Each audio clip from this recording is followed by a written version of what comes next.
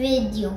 In this video, we're gonna create a game in which I'm stuck in a maze and I need your help to get out. The first programming block that we're going to use is this one, the say hello for 2 seconds block. But saying hello isn't what you would do if you're stuck in a maze. Maybe you would say something like, help, or I need a key.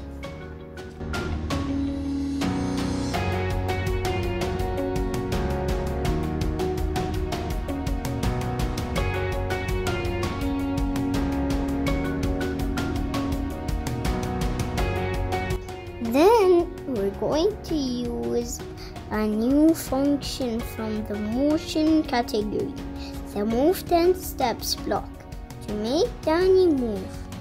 And by using point and direction block, we can make Dany go up, down, left and right.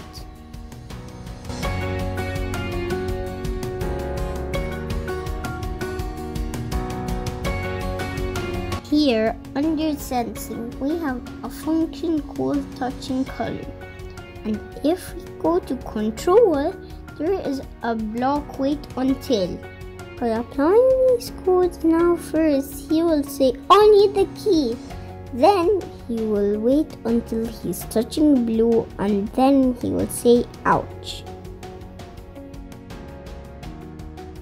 And now we want to put Dany back in the lower left corner if he sadly hits the wall by using go to XY function to make Dany stop talking and the ouch disappear.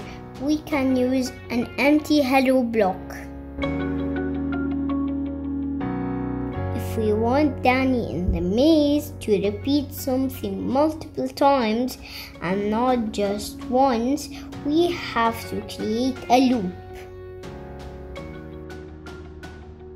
In this last step, we are going to make Dany say hooray when he reaches the key. And we're going to add a bad guy to the game that is going to chase us to make the game a little bit more exciting.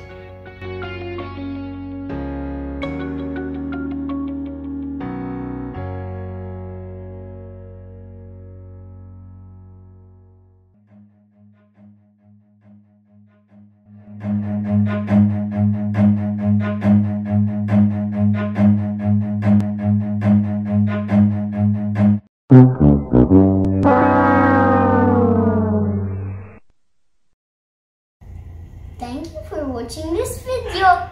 Subscribe for more programming videos.